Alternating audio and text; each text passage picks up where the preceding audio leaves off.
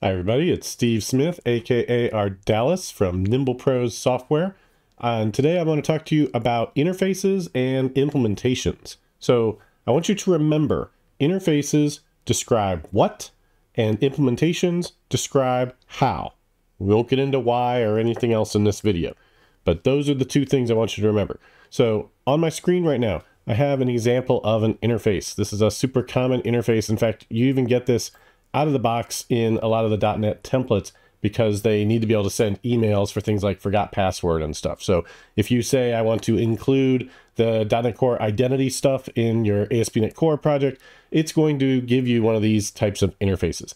And some people would argue that this interface is a little too specific because it's talking about email as a specific thing as opposed to something generic like notifications. But it's fine in this case because even with email, there are a bunch of different ways how you could choose to send email from your application. So we're going to stick with this as our example because it's so ubiquitous and every application needs to send emails. All right, so here's an example of a client of this code. So we've got this, imagine a shopping cart, and it wants to send some email that says, hey, thank you for your order. So after you check out, we're going to save the state of the cart, create a new order, whatever's involved there, and then we're going to call this email send email async method, and that's going to send some message, which I haven't included here, that would say, hey, thank you for your order. Why am I showing you this? Because I want to make it clear that the benefit of having that interface is that the calling code doesn't care about the details. What I didn't have to do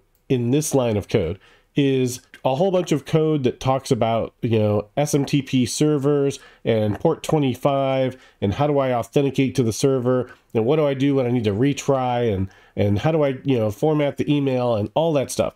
None of that is in here because the shopping cart, service where you decide that you're going to create a new order and then send the user some confirmation email doesn't care about any of that, right? It's a different level of abstraction that is not the same level of abstraction as the business process that's happening at this level. So what if I do actually want to implement this somehow? Well, maybe as the developer, I don't really care how emails get sent, but I do want to make sure that that gets called under the right circumstances. So what I might do is implement it myself, and I could do something really simple like just send something to the console every time this email gets sent, and that would allow me to just visually verify that, yeah, it looks like it's working and it does send it when it's supposed to, right? And so, somewhere in here, I could create a new implementation of the cart, or cart equals new cart, and now here, I have to pass in an implementation of I send email, so right here, I can just new up a fake email sender right there, and then we can say cart dot, what are we doing? Checkout async like this, and it doesn't actually need anything.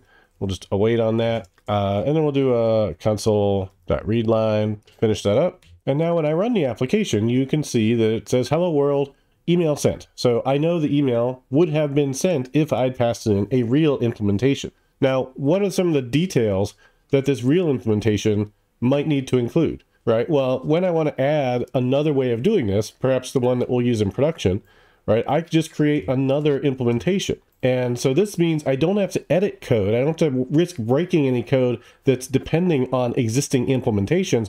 I just create a new implementation. Always try when you can to enhance the functionality of your system by creating new behavior in new classes, which means that you're not going to break anything that's depending on those old classes. So what would I call one here that's just going to use SMTP? Well, we'll call it an SMTP email sender. And then in here, right, instead of doing console, I would go and use system.net mail, or ideally something like MIMEKit, which is the preferred way to do that now. And we would implement this with SMTP, right? But maybe I want to use something else. Maybe I want to use, let's say SendGrid, because that's a popular email implementation. Well, I could put in SendGrid here, and this SendGrid email sender could implement this with SendGrid, right? And maybe this one needs to have, the SendGrid settings, right? Or something get passed in. So, I can pass in different dependencies to each implementation, however it needs them, right? And whether this is for sending an email or file access